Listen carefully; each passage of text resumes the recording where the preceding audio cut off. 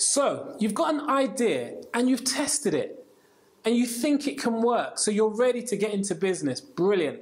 So what's the next step? You need to do a business plan. Now, I want to encourage you, even whether you're doing it for investment or whether you're doing it to go to the bank to obtain funds, regardless of, you still need a business plan. Now, what does it do? A good business plan should capture everything about the business. A good business plan should show anyone who picks it up and reads it exactly what that business does, exactly how that business will make money, and exactly where that business is going. Now, traditionally, people wrote a business plan at the start of their business, and then they put it on the shelf and they never saw it again. But Help Into Business, and you'll see the link on your screen, is an online business tool.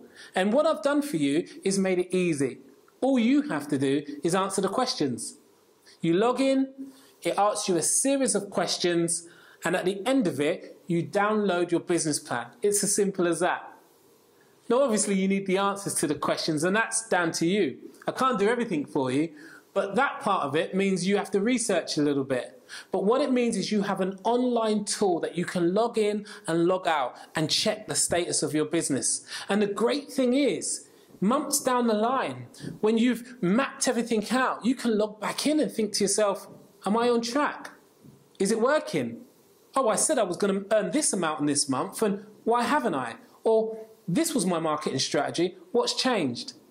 So Help Into Business, I've got a great deal for you. I've knocked the price down. So literally just click, grab it, and make your business plan. Put it together, and see you later.